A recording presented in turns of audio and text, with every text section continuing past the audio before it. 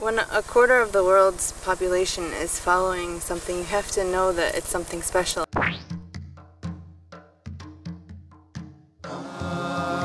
You know, retreat. In battle, it means go back. That you reconnect, you rethink your strategy.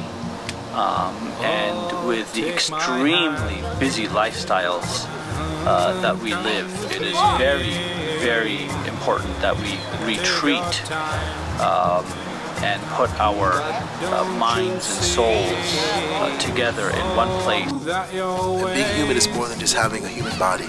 Being human is having a human soul. Every human being will make their own choices. And every human being will be given opportunities and windows, doors that will open for them at a very subtle, deep level. And if they consciously choose to explore those doors that open up for them, it will lead to another door opening, and it will lead to their guidance without doubt. And we need to feed that soul, we need to nourish that soul, but it can only be nourished with rich and true meaning, not with cotton candy and junk food, right? Which is what all of our surfaces and appearances can do, right? Make you feel good about where you're at. Why would you crawl out of bed before sunrise to get wet on a cold day and then pray? Pray?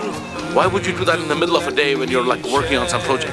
Why would you do that if you didn't love the one you were doing it for? And I think it's important for people to learn about Islam, if for no other reason than to understand their neighbors and their teachers and their kids' classmates, and you know, Muslims are all around. Na na na na na na na